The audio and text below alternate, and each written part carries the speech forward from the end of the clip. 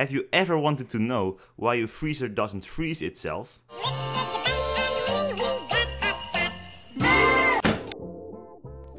Let me explain.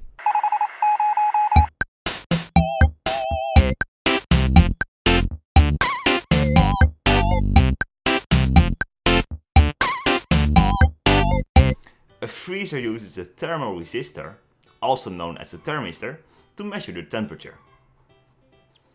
A thermistor is a type of resistor. And while most resistors are designed to maintain resistance regardless of temperature, a thermistor's resistance varies as the temperature changes.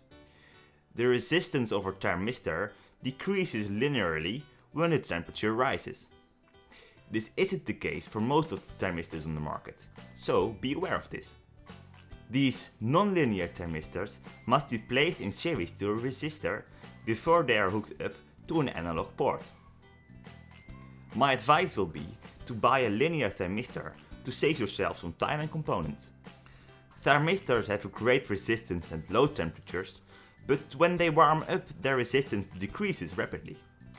Now we will show you how to connect the thermistor to your Arduino so you can use it for your own project. We will only need an Arduino, a breadboard, some wires and of course our thermistor.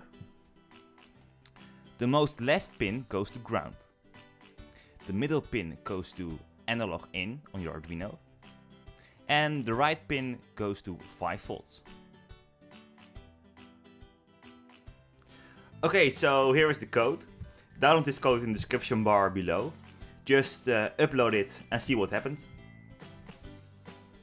You can always ask us any question about the code or the thermistor. If you have enjoyed this video, please let us know, share, like and subscribe. Do you have any ideas for a future project or a problem we can solve? Ask us about it. See you next time.